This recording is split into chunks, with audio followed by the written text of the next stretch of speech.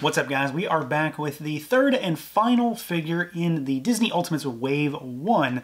We're taking a look at Pinocchio. Definitely one that I know a lot of folks have been really curious about because he is, well, he's very different in many ways. All three of these figures are incredibly different from each other. He's probably more similar to Mickey than he is to John, but at the same time, he is still going to be very much his own thing.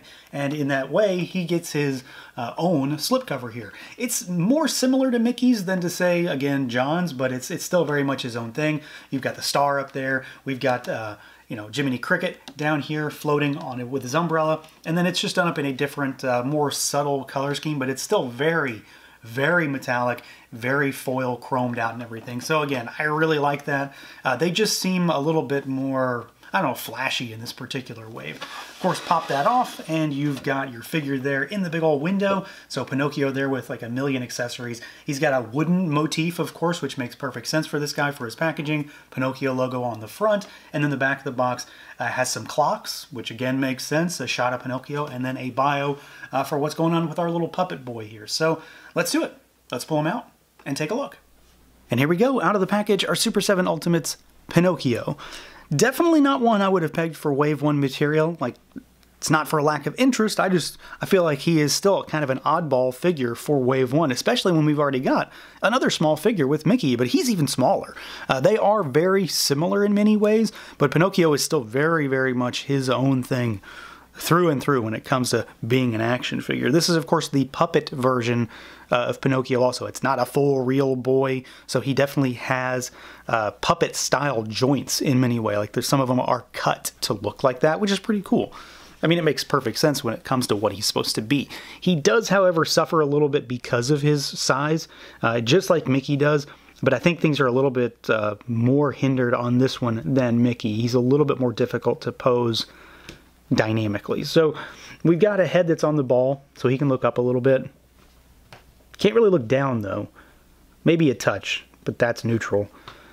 You've got your bobble at the top. So decent, you know, rock side to side. You've got full rotation, of course. Arms out at the shoulders, and then they can rotate all the way around. You do have an elbow, and I honestly thought he wasn't jointed here at first. You can't really see it until you go looking for it. So he has an elbow. It's about 90 degrees, and then there is rotation up. It's under the sleeve. We've got hinges and rotation at the wrist. Like Mickey, though, he has nothing at the torso, so he is a solid piece there. There is no articulation. The legs are pretty hindered as well, just because of how small he is, I think. So you can get him to kick forward, but you're going to have to rotate him out to do that. And then they kick out to the side slightly. Like, this is neutral, and then that is out. And that's about it. It's really tough to get these to go too much further. You do have a single jointed knee, but it's got pretty limited range also. And then there isn't really any rotation there. There's a little bit of shimmy, but his joints are created in such a way that it looks like two overlapping pieces of wood. So there is something hanging over top of that. You can, of course, rotate the thigh, because you've got a thigh swivel up there with the rest of the leg, but the knee itself doesn't rotate as much as, you know, a lot of other Ultimates do. We do have hinges, and the hinges at the ankles are pretty solid. No real issues to speak of here. There's a lot of range because of how deep cut these are supposed to be. So you can kind of see there's like a well in his foot almost. And then you've got area to rock down there also. So in comparison to some of the other figures so far, he's got really good rocker and pretty crazy hinges down there too. So he moves okay. I'm not sure what I was expecting, honestly, because he again is so small. I mean, he's smaller than Mickey in every way. It's not even just height. It's overall proportions are very, very different and skewed here. So he moves okay. His arms move really nicely, though, so I'm really happy about that. I thought he was just going to be like a stick almost. So I'm happy to see that those do move well. He's got good ankles, and the head moves all right. Where he's really the most limited is going to be the hips and the waist region. Now, aesthetically, though, I think he's pretty spot on, and just like the rest of the figures in this wave, he definitely went through revisions between prototyping and now. So if you were to go back and look at those original solicitations, look at all the listings that are still available now, he looks incredibly different and very off-model in many ways. So I definitely know for sure. I mean, they definitely went back and fixed whatever they could to make him as animation accurate as possible. And I would say that without a doubt, this is very close. I think he looks really good. I mean, overall colors are incredibly bright and vibrant. I really, really like just the way that they decided to do the joint work on him. So he looks like a puppet still. So you've got like pins through the knees and elbows that are very obvious and overt.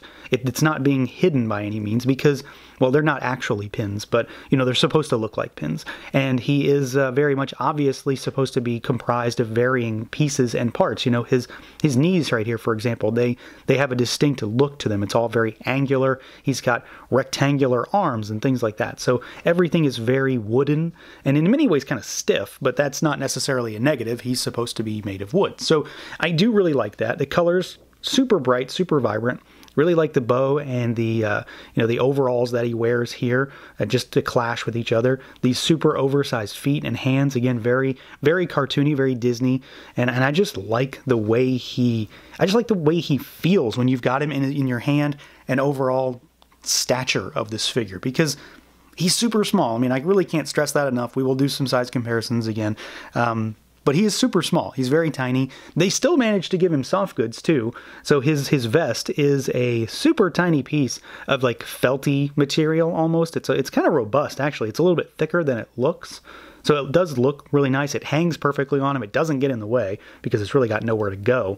It doesn't have anything as far as posability to it, which isn't really to be expected, I suppose, because it's so small, but it does look good. And it adds a little bit of depth to this figure. You know, so it's not just another piece of plastic layered over top, or it doesn't take away from his red getup down there below. It's a different piece sitting on top. I do really like that. And then, I mean, the head sculpt here is clearly the thing that was changed the most to me, or at least the most obvious, because it's incredibly different from those original solicitations. Similar to Mickey, I do wish there was a little bit of paint around the edges, at the very least, something to shade it in, or something to just kind of soften it a bit. It does have a little bit of a sheen to it, but I don't find it to be too off-putting in particular to me. And then, of course, you know, you've got a really happy expression. I believe this is even a different expression from what he was originally shown with, too. So super wide-eyed, mouth open, tongue exposed. You've got that sort of long nose. I mean, it's longer than normal, and it's a little bit of a different color with his hat, with his hair sticking out, and you've got the little feather over there on the side. It's just a very classic Pinocchio look. It very much works. This is what you think of when you think of Pinocchio, right? So he looks like he jumped right out of the screen. He's super tiny. All of his proportions are really well done. Colors are nice and bright and vibrant, and he's got some much needed upgrades from those original solicitations that I think for most folks will be a night and day difference when you're checking things out side by side. Now, as far as some size comparisons go, let's start with the Ultimates from this wave. So Mickey, Prince John over there on his sides, and you can see that Pinocchio is absolutely dwarfed by John, but he's super tiny even by Mickey's standards. And Mickey is not a big figure by any stretch of the imagination. So he is and will be the small guy in the Ultimates line for the foreseeable future, I believe. So let's do with something else. So let's move Mickey aside. And here he is with the King Diamond reaction. I use this for Mickey as well, just doing size comparisons. And I mean, King Diamond is taller than him, but proportionally, Pinocchio is still a little bit bigger. I think if you get what I'm saying here, he is still very small. So let's move the King aside, and here he is with a turtle. And let's move Prince John aside, and here he is with Snowman from Thundercats. And I mean, this pretty much illustrates exactly how small he is. He is super tiny. You know, he's only about 3 3/4 inches tall. And we'll move Donnie aside. Here he is with Marvel Legends Wolverine. And let's move Snowman aside. Here he is with the Motu Masterverse Stinkor for another larger scale figure. And then let's do another larger Ultimates just to further illustrate exactly how small he is. Here he is with Bebop from Turtles. So, God, he looks even smaller. He looks absolutely tiny in this shot right here. He's super small. So this is an incredibly small figure. I think this very well illustrates just what we're working with here. So this is going to be another instance like Mickey where we're getting a very, very small figure, but he's going to come with a whole bunch of stuff to make him into something much more. And he sure does come with a lot of stuff. So there is a whole bunch of stuff in this package to beef him up. So to start with, let's talk extra heads. So he comes with, you know, a normal head on him in the box.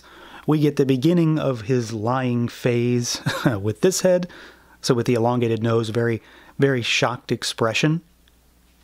And then we, of course, get the full-on one with the bird's nest where he's freaking out. There's baby birds in there. And this one's pretty wild. Like, I like the idea of getting these heads just because, you know, somebody's going to be able to do something pretty crazy with them when it comes to photography. And then just for display purposes, this is weird and different. I like that. He doesn't get a lot in terms of hands. So he's got gripping hands on him in the box. And then he's got these sort of splayed finger hands. And that's it. There's no fists or anything. I mean, I'm not sure he needs them, but, you know, that's what he's got. We get a couple regular accessories before we get into some of the more exciting stuff. Well, I mean, the heads are really exciting, but we get his apple. So we get his apple. We get the book with the strap on it. And this looks nicely done. I mean, a lot of paint on it, honestly, from those lettering and the line work and the strap. And then we get, I mean, we get the real stuff, the stuff that I really want to see with him, just because it very much ties into him as a character. So we get the axe, which is very important for him in many ways. I mean, Mickey and Pinocchio both come with an axe, so I do really like that. So this, of course, is a very important thing that he gets a hold of in the movie. We get Cleo in her fishbowl with the castle and the base and the whole deal. Like, there's a lot going on with this. So I really like this. This is really cool. Of course, you're going to be able to, like, set a little scene with Pinocchio and basically all of the friends around him. So you got Cleo. Of course, we get Figaro, so the cat. The head does rotate, but that's about it. So you can sort of set Figaro on the ground, looking up at Pinocchio. Nicely sculpted, really well painted, very, very cartoony, which makes, of course, perfect sense. And this looks really good. Nicely sized, too, especially in line with Pinocchio there. And then, of course, last but not least, what would Pinocchio be without this super tiny Jiminy Cricket? This guy was definitely changed from prototype stage to now. He had a different expression, different sculpt, I believe. I think he looked entirely different. So, like, here's the family right now. But Jiminy Cricket is a big, big thing for this one because not only is he incredibly important to the storyline, but he looks really good. Like, there's a ton of little detail crammed into this super, super tiny figure. I mean, you can see just how big, or rather how small he is right here. So there is a lot going on with this little guy, and I'm really happy that they included him. I'd have been incredibly shocked to not see him, but to have him here is really cool. Just, I mean, you have to have him, right? You've got to have Jiminy if you've got Pinocchio, so it works really nicely. And there's just a ton of detail crammed into it. So I'm really happy with his size, but also how much they were able to retain when it comes to making him so flashy, because there's a lot of paint and a lot of sculpt on that little guy. So yeah, I mean, he's got a lot of stuff. He's got pretty much just as much as anybody else, but there's a lot going on with his accessories in particular. There's a lot going on with this fishbowl. He's got a minifigure. He's got another minifigure. He's got various other accessories that he can hold. And then, of course, he's got two pretty elaborate head sculpts. You know, this one, of course, being the most elaborate. This one is pretty wild. So I do really like this. There's just a ton going on with that bird's nest from sculpt and the paint perspective. So a lot of cool stuff here. A lot of stuff that will really round this figure out to make something really small into something much more. So overall, this guy's pretty solid. There's not really much to complain about except for the fact that he is limited when it comes to articulation. That's definitely the big area. It's definitely the area of concern for sure, because he is more limited than other figures when it comes to Ultimates. I thought Mickey was limited. He is a little bit more so just because I'm assuming it's because he's smaller and things have to be a little bit tighter. It doesn't necessarily excuse it, but it's probably what it is. He, however, looks fantastic. Again, I can't stress enough that there have been a lot of changes between prototyping and this finished product that are going to be, you know, quite evident to folks. And then again, he comes with a ton of accessories. There's a lot of stuff here, a lot of very specific things. We get Figaro, we get Cleo, we get the axe, we get the book, we get the apple, we get multiple heads with the crazy nose. There's a lot of stuff going on here to make various versions of Pinocchio out of one figure, which I do really like when it comes to Ultimates. So that's going to do it for this look at the Super 7 Ultimates Wave 1 Disney Pinocchio. Let me know what you guys think. Feel free to like, comment, subscribe, and share, and until next time.